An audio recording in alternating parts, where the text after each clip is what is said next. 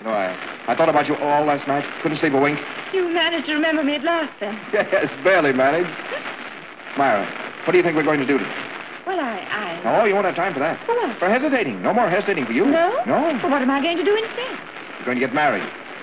Oh, I know what you're thinking. I've been thinking, too. You think that'd be dreadful of me, don't you? Does he know? No. Do you think you can get away with it? You mean deceiving him? Yes. Oh, I'm going to tell him. I wouldn't. Can you take it? No matter what you find out about her? What are you hinting? Answer me, can you take it? No matter what I find out, it won't make any difference. I've got to find her. This bold story of a lady of the evening dares to ask the question, is a woman ever justified in taking the easiest way, even when hope is dead and love is lost?